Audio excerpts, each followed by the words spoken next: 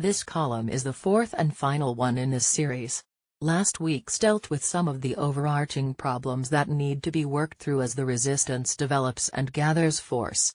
This one presents some specifics on some of the large set of tasks that need to be undertaken, if this repeal and replace movement is to be successful. 1.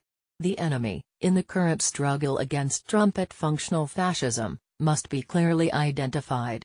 It is the Trumpite/Repub party. Indeed, especially as some of the old-line Repubs leave the party, it must be very firmly tied to Trump.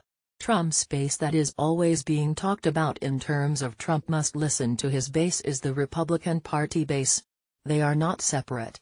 They are not different. Any so-called centrist or center-rightist Republicans who remain where they are trumpet enablers, as were the center and traditional right-wing parties in Nazi Germany. 2. Addressing Trump himself, the focus must be on his policies and their outcomes, not his personality, his ignorance, his stupidity as so labeled by senior cabinet members, his sexually predatory nature, his personal racism, his eating habits, his TV watching habits, and so on and so forth. Those are all part of the aura of Trump, which proves so useful to him and his facilitators, as distractions from what he is really doing in terms of policy and programs.